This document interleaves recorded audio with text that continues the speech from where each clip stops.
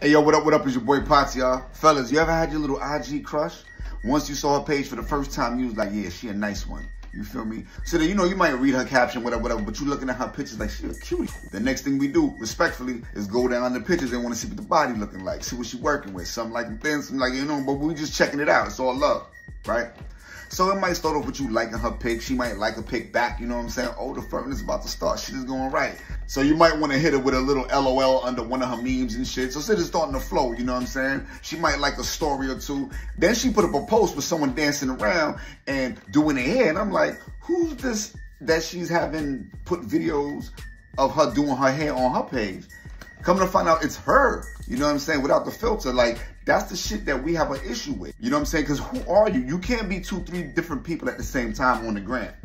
You know what I'm saying? Because we're going to end up wanting to meet you one day. And we're going to realize that you low-key catfishes with this fucking filter. They have video filters that I didn't know that.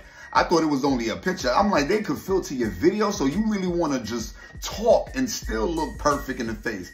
And then still piss niggas off when they see you in real life. Because us fellas, if we ugly, we just ugly. Straight like that. But y'all be cheating. Y'all got help. Y'all got makeup. Y'all got filter. It's hurting people's feelings out here. That's it.